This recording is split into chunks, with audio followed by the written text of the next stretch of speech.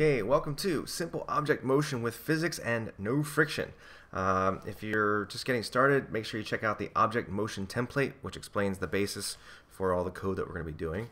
In this installment, we're going to be learning how to make kind of realistic spaceship type motion. So in this case, we've got a spaceship floating in space, blue space for some reason, and I can rotate. Okay. Now if I push the up arrow, I'm going to accelerate. Okay, and more accelerate. Now if I turn, notice that turning doesn't change the direction. Okay, so it's kind of realistic spaceship physics for the most part. I mean, it's not perfect, but for our purposes, it's pretty good. So you can see how it keeps moving and all that sort of thing. So let's take a look here. So what we have to do in our heads is we have to think about how things move and how we can code that. So in previous tutorials we used speed, but here we're going to use thrust, which is the power of the engine. Now there's no special reason why I used 1, it was just an experiment. I could have done 3, which would have made it move really, really fast. But it's just one of those things you have to play around with the numbers to get what you want. dx is our change in x, so that's basically our x speed. So positive moves us to the right, negative moves us to the left.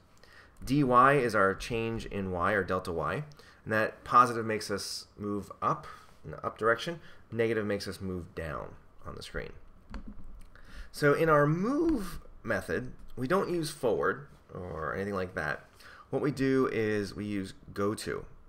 And so what we do is we go to our current x coordinate, our current x location, plus our dx.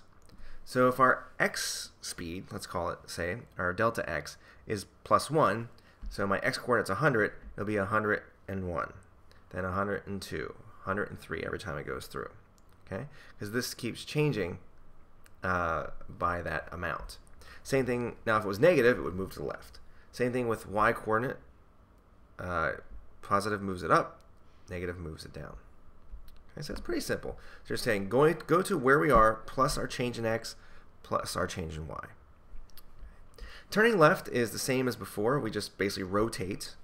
Okay? But because rotation doesn't change our dx, it doesn't change our dy, the spaceship keeps moving in whatever direction it was already moving in. Okay?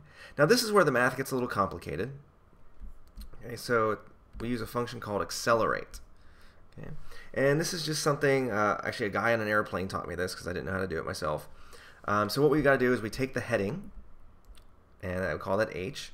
So I get the current heading. So if I'm in 0, 0 is to the right, 90 is up, 180 is to the left, and 270 is down. These are called polar coordinates.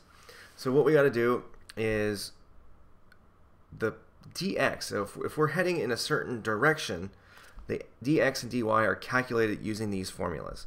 So it's cosine, math.cosine h heading times math.pi, which is pi divided by 180, times our thrust. So how much of our thrust do we want to give to the x and the y, the delta x and delta y. Notice I used math, so I had to import math up here at the top. Very important. So if you get an error, you maybe didn't import math. And that's it. So basically, this function changes our dx and our dy. Okay? These two functions change our heading, and this function actually moves the ship. And then down here in our main game loop, player.move. So if you looked at the previous tutorials, this has never changed. Okay? Because we're using classes, the only code that changes is our class code. And then we could have multiple instances if we wanted. Now this is the player, so we only have one instance, but we could have multiple instances if we wanted to.